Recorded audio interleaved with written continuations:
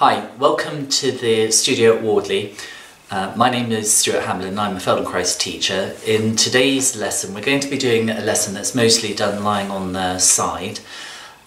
It's one of my favourite Feldenkrais lessons, and it's all about helping to reorganise this area, the area of the neck and shoulders.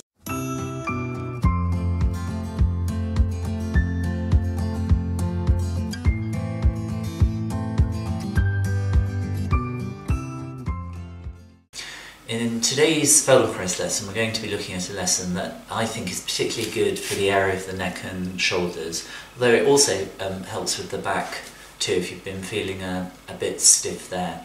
I'm going to do the lesson with you, and I'm going to ask you to begin, if you're doing it along with me, by lying down on your mat or the floor. It's a bit cold in England at the moment today, and the nice thing about the studio at Wardley, which is the only reason I'm doing this lesson in shorts, is because the floor has got underfloor heating, so I'm very, very lucky indeed. So just take a moment as you're lying here, just to sort of scan yourself. That's often how we begin the Feldenkrais lessons, the awareness through movement lessons, and the purpose of this scan is just to give you a few things to think about, really, that you can come back to at the end of the lesson to see whether anything has changed. So one place that's really good to start with is just getting an impression of how much of yourself is actually making contact into the floor.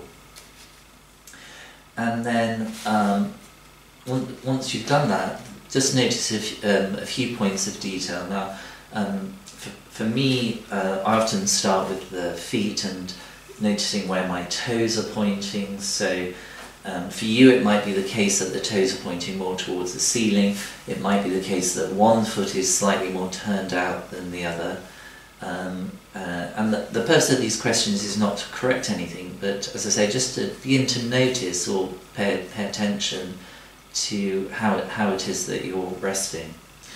And then notice whether your calves make contact with the floor, the backs of the knees, the backs of the thighs. For some people, for lots of different reasons, the thighs might be, there might be some space between the backs of the thighs and the floor. And again, there might be a difference in terms of how the right leg is resting compared to the left. And then it's always interesting to ask, I think it's interesting, hopefully you will do too, how the pelvis is resting. So again, for some people, the one side of the pelvis may be much more resting into the floor than the other. For me, I often have the sensation that my left side is slightly more weighted into the floor, and that's partly because I had an injury to my right foot, which meant I spent a lot of time trying to avoid bearing weight down into the foot. And then also it might be that you're more, you feel the weight more to where the waist would be, or where a belt would be if you were wearing one. Or it might be the case that you're resting more of the pelvis towards the tip of the tailbone or the coccyx, which would mean that you've probably got more of an arch in the lower back area as you're resting here. So again, just to begin to notice these things, and then also think about the area we're considering particularly today, the shoulders. So are your shoulders away from the floor, or are they in fact resting down into the floor? Is there a difference in terms of the two shoulders? So one shoulder might well be more away from the floor than the other, and another shoulder, you might get a sensation as you're lying here, is actually higher on the floor compared to the other. And then think about where you're resting in terms of the back of the head. So where on the back of the head are you resting? Again, it might be, if you're not using any support, that the chin is kind of pointing up towards the ceiling, meaning you're looking more at the ceiling behind you. So again, just begin to pay attention to these things to give us something to look at the end of the lesson. And then just notice how you've chosen to place the arms. Are your palms up? Are they down? Are arms wide away? Are they bent? For some people, it might might be the case that just the very little of the arm is actually in contact. If the shoulders are up, the elbows down, tips of the elbows and the tips of the fingers, that's quite often what I see in lessons. So again, just notice how it is that you're organised. And then just very gently, roll the head a little bit to the one side and then to the other.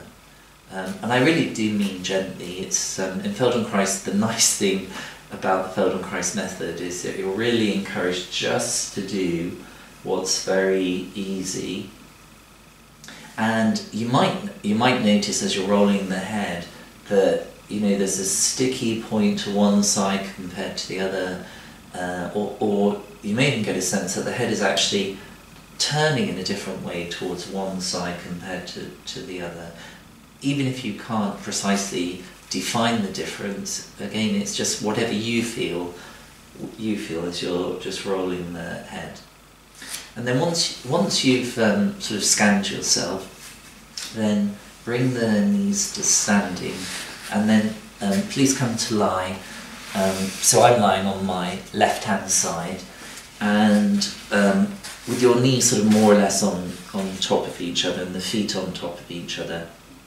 And now, if I don't have any support, my head's going to hang. So I'm going to take a few pillows just to support the head as I'm resting here. And if you need support, then please do take it. The important thing is that there shouldn't be any sense of strain in these neck muscles. Equally, if it's too high, again, that might restrict the movement. So just enough support to make yourself feel comfortable here. And then please have your two arms in front of you, like that. So one hand, my right hand is resting on my left hand. And then just begin to do a movement of just sliding your top arm forward a little bit and then back.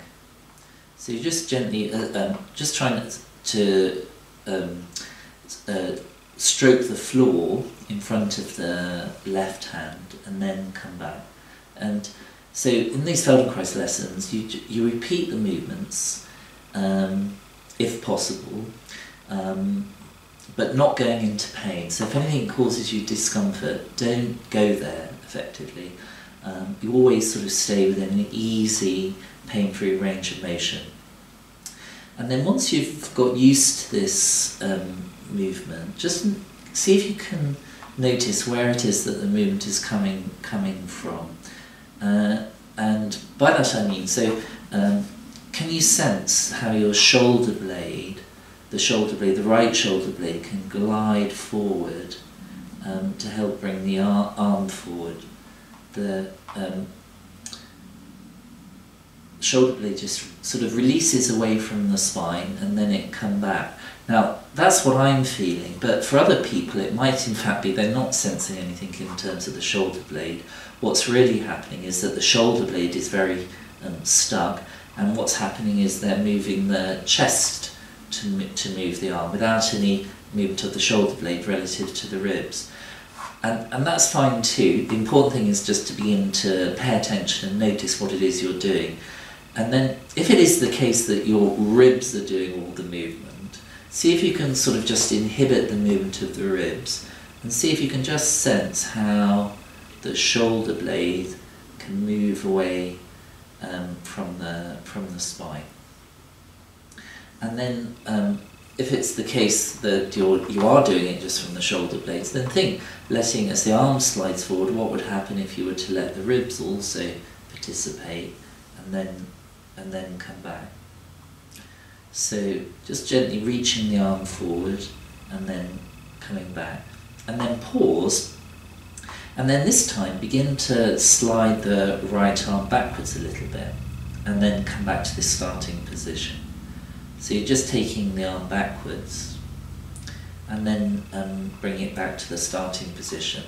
And try and keep this arm straight as you're bringing it back. So not locked, but just long and straight. You see, what happens often is that people begin to bend the arm, which effectively means that they're using muscles in the arm, so their biceps, to do the movement of bringing the arm back. But if you keep the arm straight, again, you may begin to feel how actually this time the shoulder blade, or the scapula, the shoulder blade is just sort of moving backwards towards the spine. And again, for some people, in fact, there might not be any movement of the scapula. What they're doing is rolling the chest. So just begin to notice, if you can, what it is that you're doing, and then see if you kept the chest quite still. Can you sort of differentiate that movement of the shoulder blade? And if it is the case that you're moving the shoulder blade, then try letting the chest move a little bit too.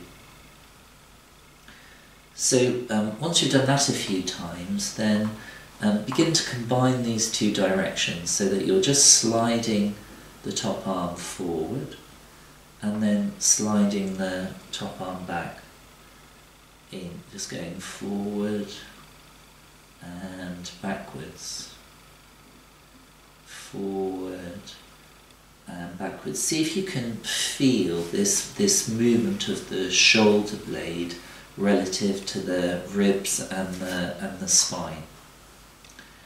And then if you have got comfortable with that movement, then you can begin to think of allowing it to go a little bit further and then a little bit back. And you'll notice that my head and eyes are beginning to, my head's beginning to roll a little bit forward as the arm reaches forward, and the head is beginning to roll a little bit back as the arm and the shoulder come back. See if you can allow that also to happen. Good. And then pause, just take a rest for a moment. Another great thing about the Feldenkrais method is that there are a lot of rests in the lesson. I'm not, because we're filming obviously, I'm not going to give a lot of time for that, but if you need to take longer rests, then just press pause and start the video, the recording, when you're ready. So once you have rested, then this time begin to just lift the top arm away from the bottom one. And by lifting, I did just a small lift to begin with, just a couple of inches or centimetres, and just get a sense of kind of the weight of the arm. Does your arm feel heavy, or does it feel light? Just get a sense of where it is that of the weight of the arm. And then the next time you lift the arm, think of just drawing the shoulder blade back a little bit first. So you sort of draw it back and then begin to lift the arm. So you're drawing the shoulder back, beginning to lift the arm, and then you can begin to lift the arm a bit higher and then bring it back down again. So you shoulder back and you're just dropping back slightly, and then you extend the arm towards the ceiling. And notice as you're lifting the arm, are you keeping the head and eyes sort of very fixed? And if that is the case, could you begin to allow the head and eyes to sort of follow the arm as it goes towards the ceiling? And a few times like this. So, and notice how are you breathing to do this. So one way, of course, is to hold the breath, which I don't recommend. That means the chest will often be a bit stiffer. See if you can allow yourself to sort of breathe naturally as you take the arm up towards the ceiling, following with the head and eyes. And then also notice the arm. Are you sort of really stiffening through the hand or the forearm? So if that is the case, could you maybe just allow the arm to be long but still soft? So I often tell my students, imagine you're holding a baby's hand at all times. So you keep a soft quality even though the arm is long. So I'm not trying to really stretch the arm up, I'm just having it long, keeping it as soft as possible, the hand as soft as possible, and then beginning to take the arm towards the ceiling. And you'll notice as the arm goes to the ceiling how the ribs and the chest begin to turn a little bit as well. Can you feel that? That how, if you pay attention to the weight underneath the bottom ribs, how it's beginning to roll the weight a little bit backwards, and then you come back. Now, just as you continue this movement to the arm, just notice what, again, another thing about the shoulder. So for some people, they get into a very habitual action of pulling the shoulder up to the ear as they begin to lift the arm. See if you can allow this area again to be as soft as possible. So you're just gently taking the arm up and then coming back. Just towards the ceiling. You might be tempted to take it a bit further, but just for the moment keep it looking, reaching up towards the ceiling and then bringing it back down. Good. And then pause for a moment, and then this time bring your top hand, so for me it's the right hand, onto your forehead. So my fingers are pointing towards the crown of my head, the top of my head, and the palm is glued to my forehead. And I'm looking at the crook of my elbow, or the bend in my elbow, and I imagine this hand is glued, and I'm going to try to keep this relationship the same, the elbow, the hand to the nose and the mouth, and then begin to take this complex, this hand, the elbow and the head, turning that towards the ceiling, and then come back. Again, just check that you're not holding the breath, that everything is, sort of normal, restful breathing. The jaw is nice and relaxed, you're not clenching there. And the great thing about this hand position is that it keeps the head and the shoulders fixed in a certain relationship. And what that means, therefore, is that you can probably sense how there's more movement coming down the spine. More of this movement is produced further down the spine. Yeah. And then as you get more comfortable with this movement, you can begin to allow the movement to develop into something bigger. So you can begin to think of the elbow turning a little bit further behind you and then coming back. Just a few more. For me it feels great to do this. And it's kind of interesting, I think. So if you think about the line of your spine here, going down my back like a pole, it's as if, as I do this movement, my shoulder is travelling in an arc around the line of the spine. So the shoulder is beginning to go closer to the floor behind me as I take the arm up, and then it's coming closer to the floor in front of me.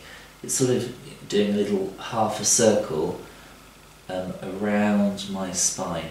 That movement, I can begin to feel how the shoulder is coming closer to the floor behind me, and then when I come back, it's coming close to the floor in front of me. And you can see probably that more of my chest is beginning to turn too, and then come back. Now once you've done that a few times, bring the right hand back onto the left hand, and then again just think of drawing the arm back slightly, so from the shoulder, almost as if you connect the shoulder blade plugging it into the spine a little bit, and then begin to take the arm up towards the ceiling and then come back. And think about that movement of the shoulder blade. So instead of initiating the movement from the hand, I'm really thinking of that coming from the shoulder. I'm still thinking of the path of the shoulder as it goes behind me, and then I sort of reach up and then bring the hands back together again. So again, think just drawing the arm backwards, and I think again shoulder, that's it, how the shoulder begins to move around the spine, and then come back up. Now, it may be you don't get as far as that, and that's fine. You just do what you can comfortably do, and then come back. And another thing is, as you're following the hand with the head and eyes, always keep the hand in your easy view. You see, sometimes what happens is people get to here, and then because there's not much turning in the chest, what happens is they drop the arm behind them, which means actually you're putting quite a lot of pressure into the shoulder joint. So if you keep in mind that relationship of the arm to the shoulder, hopefully that won't happen. So I'm thinking as the arm goes, the movement really coming from my centre, from the shoulder, as I take the hand further, and then reach back up, and then bring the hand back together. So the movement is really coming from your middle. And there's no need to go all the way to the floor, you just go to where you comfortably can, and then come back up. Now, just one more time with this movement, and notice what's happening here in the pelvis. So, are you keeping that very stiff? Are you finding the knee wanting to lift? Just notice what it is happening, and then come back. Good. And now pause, and again, if you need to rest, then please feel free to do so. You can always stop the recording.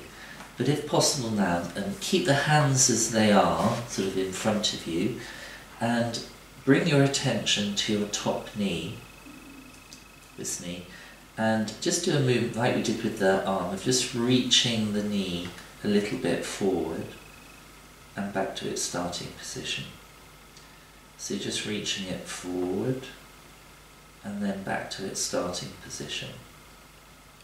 Forward and back.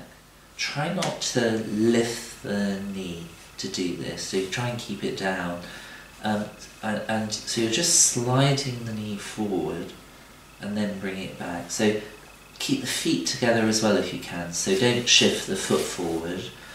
What happens sometimes is people straighten the leg to do this, so again, just notice what you are doing, and then just see if you can allow the knee to slide a little bit forward. And you'll quickly begin to realise that although the instruction is given in terms of the knee, actually what's bringing the knee forward is the movement of the pelvis. And of course when the pelvis gets involved, then the spine follows, or usually follows. And can you begin to notice sort of how far up the spine do you sense this movement happening? Can you sense which vertebrae are involved to bring the knee forward and back? Now pause, and then this time take the knee backwards a little bit. So you're just sliding it a little bit backwards and then bringing it back to the starting position. So back and back to the starting position. And then once you've got used to that movement, again keeping the feet together, could you begin to slide the knee a little bit forward and backwards? And as you just continue to do that, because the hands are being kept in this position, I'm not sliding the arm yet, because the hands are being kept in this position, it means that you're beginning to differentiate, again, separate, for in another word, the movement of the pelvis from the chest. As people get older and a bit stiffer, often everything sort of moves as a block. So if you're finding that happen, just slow it down. You can really go as slow as you need to think, can you just slide the knee a little bit forward and a little bit backwards, and reducing any unnecessary effort. So check again that your jaw is soft, the eyes are soft, you're not holding the breath. And now pause, and then begin to slide the arm and the knee a little bit forward, together, and then a little bit back together. So you're sliding the knee a little bit forward and the arm a little bit forward, and then the knee and the arm back together.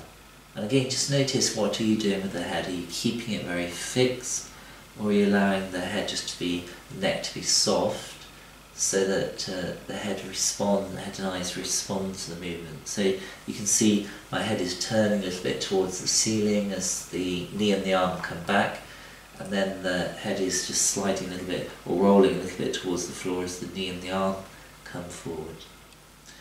And then pause, just take a rest for a moment, and then return to the movement of sliding the knee and the arm forward. And again, notice, where are you, what are you thinking of? Where are you initiating this movement? Are you just thinking of the arm and the knee? What would happen if you were to think of letting the movement come from your centre? So I'm not holding the belly in, I'm allowing my belly and my ribs and my chest to slide the arm and the knee forward, and I'm thinking of that area moving back, pouring backwards to bring the arm and the knee back. So I'm thinking of the movement really coming from my centre, rather than kind of just thinking of the hand and the knee, forward and backwards. Good. Now pause. Now this time, think of, as the arm goes forward, the knee goes back. And then as the knee goes forward, the arm goes back.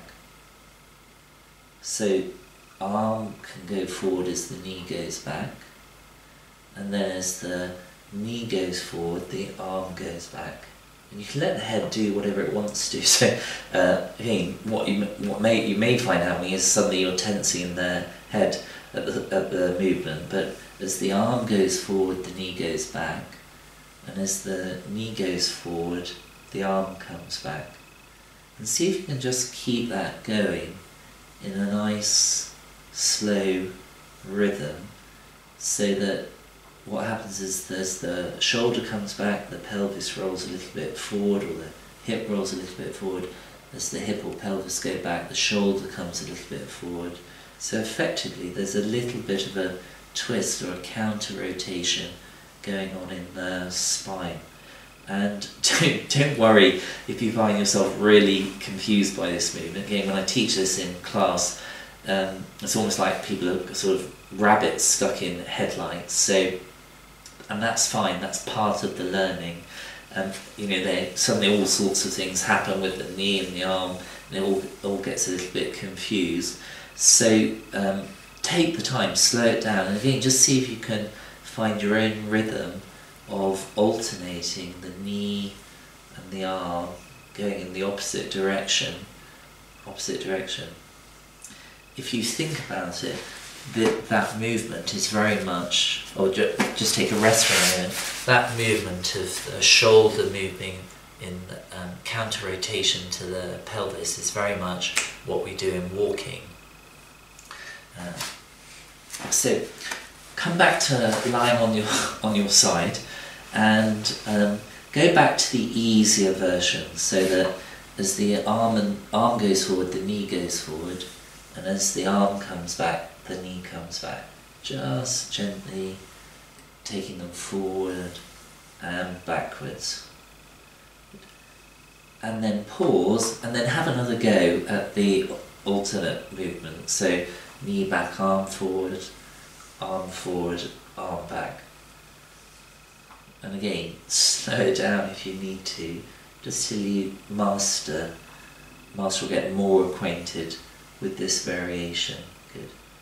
Now pause, and then from here, begin to take the arm up towards the ceiling again. So first of all, you draw it back slightly, you take the arm up.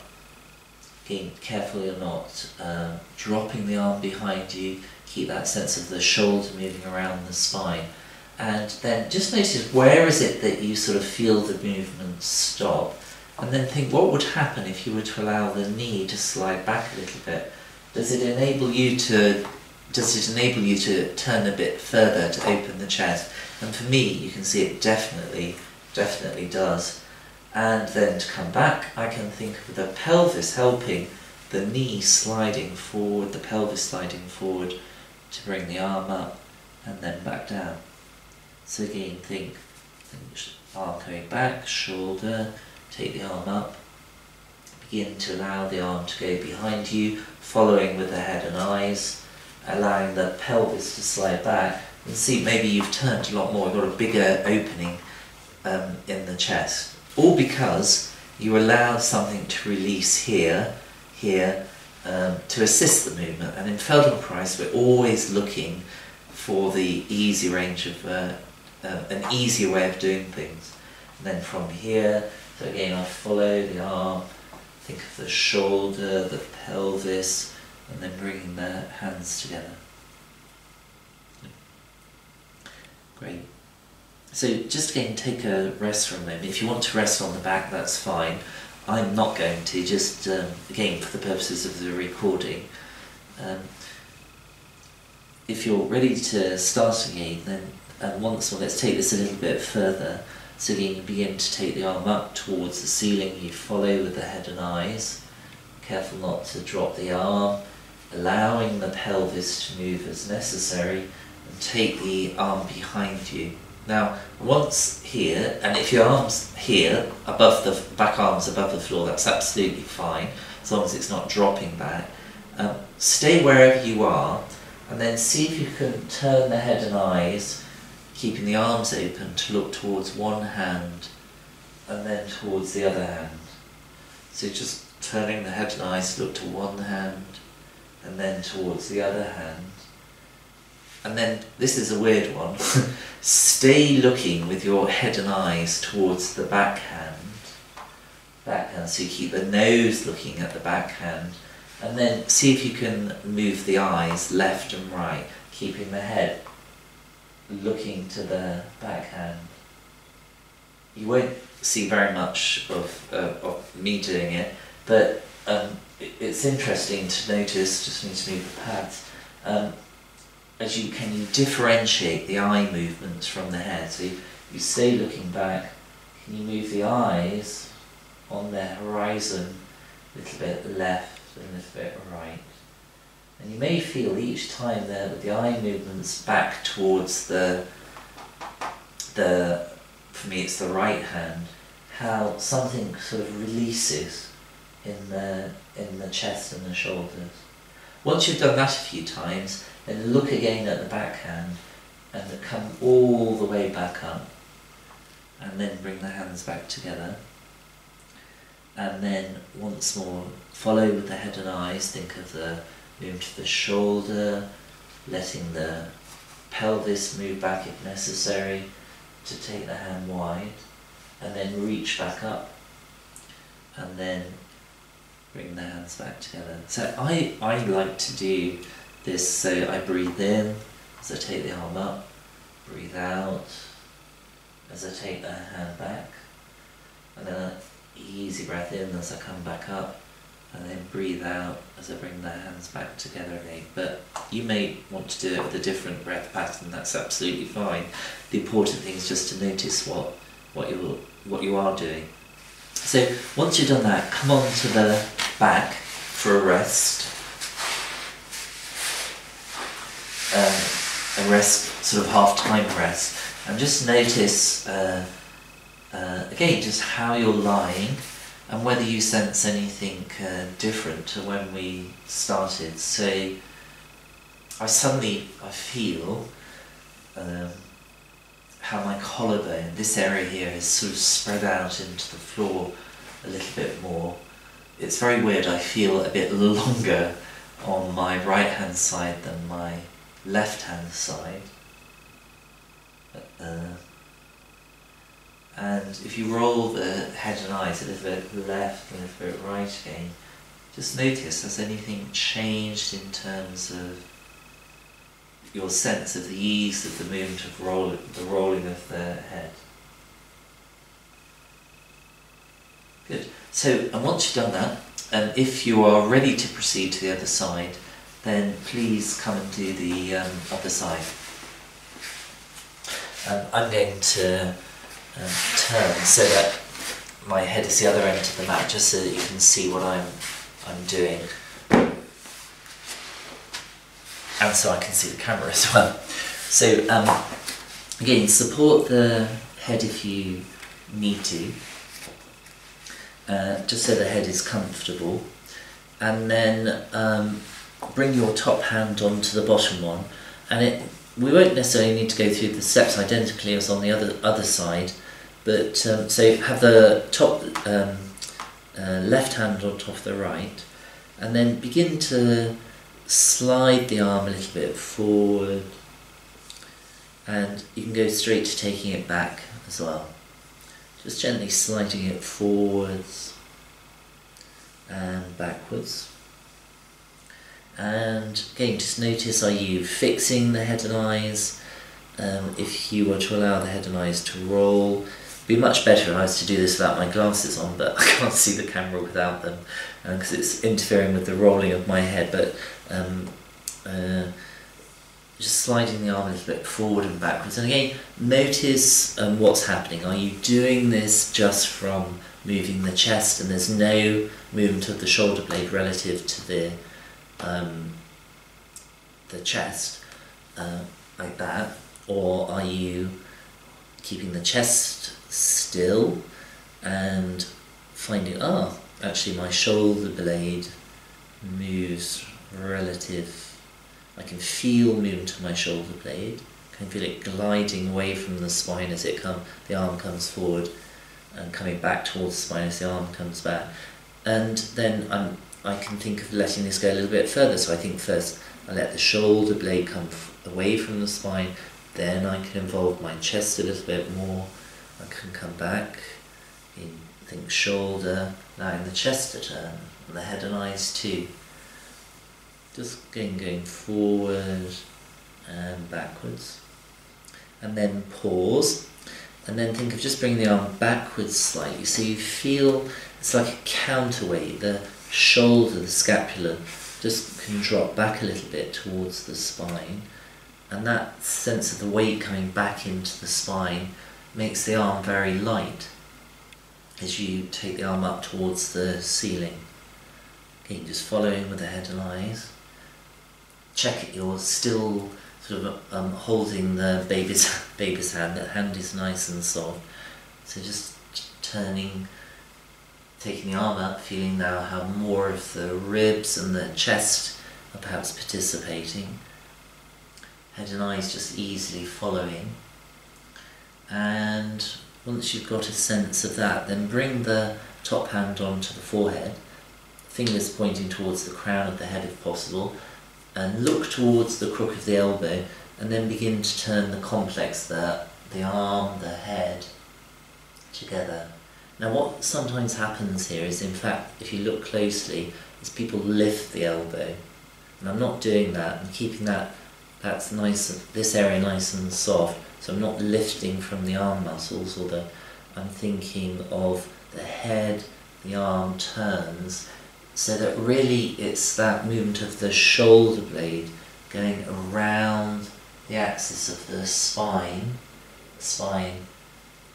as you come forward and back, forward and back.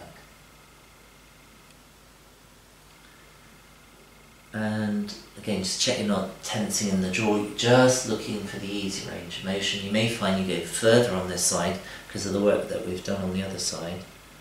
And then once you've done that, pause and do the next movement, and you just see, can you take the arm and just draw it back, keeping it nice and soft? Can you begin to think of turning from the shoulder moving back to take the arm up, and maybe a little bit beyond.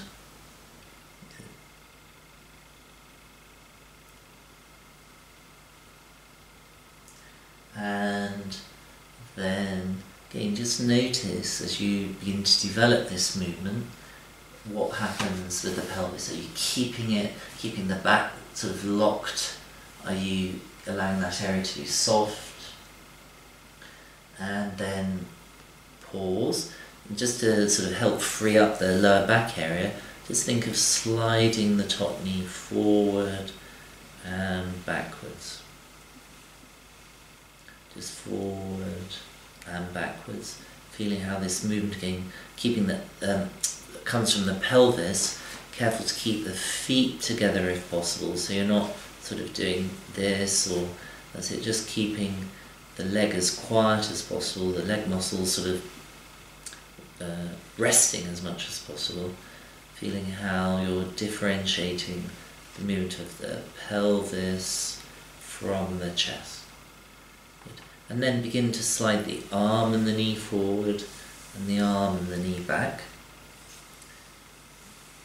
And just letting the head roll if possible, checking you're not clenching the jaw.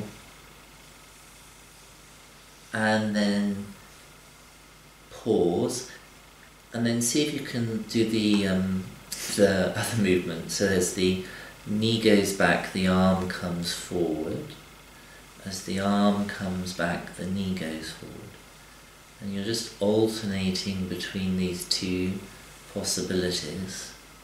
Checking again as you do this that there's nothing about it to cause you to want to hold the breath. You're still able to maintain a nice easy breathing rate. If you find yourself suddenly losing where you are, then stop, pause, take a moment, and then start again to see if you can alternate the movement of the shoulder, the arm rather, and the knee. Letting the head just do what it wants to. Does the head move with the knee, or does it move with the arm? And then you can try whatever you were doing. So for me, the head is moving with the arm as opposed to the knee. Can you try and do it so that the head moves with the knee as opposed to with the shoulder? I love these kind of movements, these Feldenkrais movements, because they really make you have to think. And of course, when you're having to think about the movement, it really means your brain is trying to work out a solution, and when it does that, it begins to let go of many of the holding patterns that we all have in our day-to-day life. So once you've done that a few times, pause, and then begin to, again, think drawing the top arm back, taking the arm up towards the ceiling, following with the head and eyes. Think of how the shoulder, the chest can turn. Now, I can feel, if I was to go further, it would be a strain in my back. But if I was to let the knees slide back, then it's much easier for me to pour the weight more towards my back. So I'm always looking to see, can I just let go or allow something to be part of the movement that maybe isn't part of the movement, to see, does that help me to go a bit further? Such a lovely movement this to do. Getting a lot of movement in the spine. Good. And then the next time you take the arm up and back, just to where you can comfortably take it. I'm only turning the head this way to look at the camera.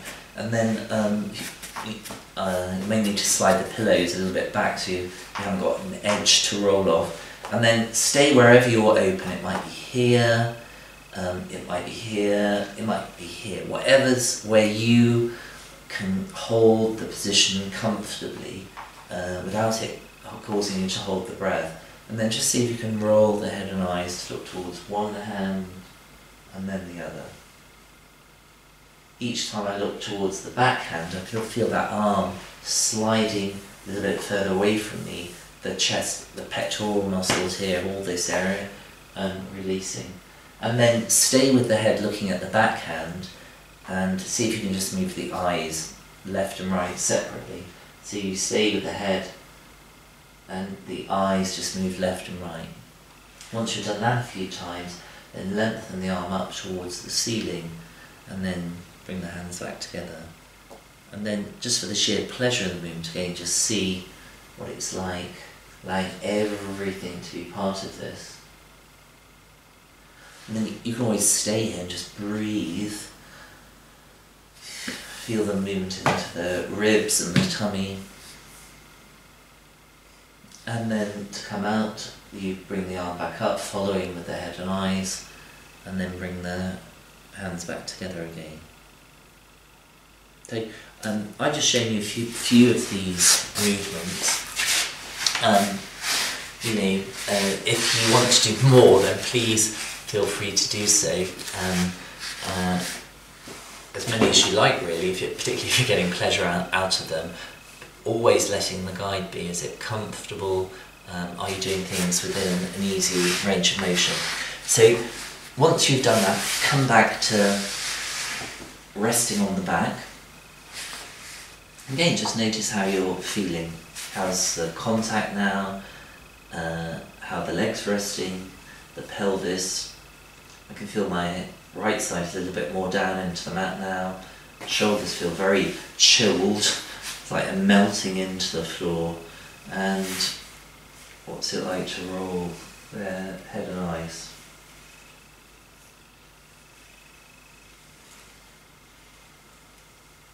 Oh, I could stay here all day actually because the floor's nice and warm, but when you're ready, bend the knees, roll to the side, and when you are ready, come up to standing to see how that all felt. So I hope you enjoyed the lesson as much as I did teaching it.